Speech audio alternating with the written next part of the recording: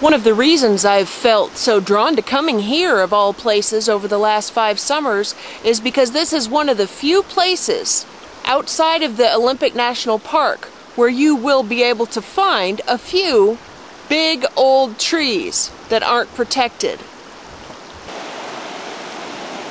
The ironic thing is that this area where the river runs now is exactly the place where the 20 to 40 old ones lived.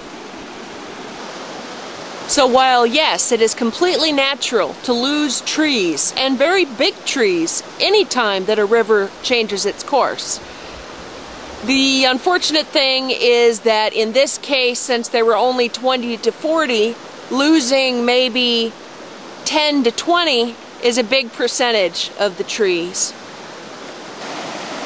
So now there's so few of them that they can have names as individuals, because each one is precious.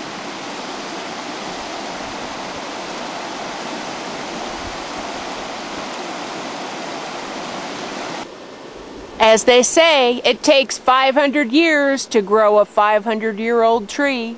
So, in your travels, if and when you see an old one that is still standing up, take note, say hi. They're getting more precious every day.